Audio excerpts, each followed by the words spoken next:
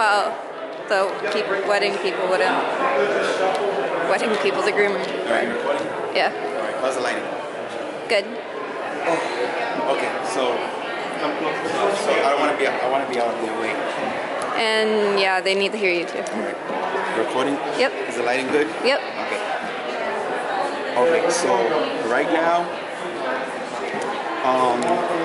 after the ceremony, the photographer's gonna start taking pictures of the family and all that stuff. So I don't usually take video of that.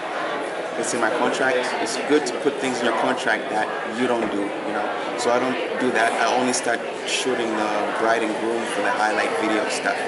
So right now I got some time for me to go out there and do some establishing shots because I didn't get to do them when I first came. So I'll do some drone shots and then I'll do some just on ground shots. Just establish the scene, and after that I'll just go and do the bride and groom, and then hopefully have enough time to come and film the reception, the tables and the bureau stuff before everybody comes in and starts eating, because I want to get a nice shot of the whole place. So remember what I told you, that when you see a cake in the ceremony, it's going to turn into a reception? Shut down. Shut down.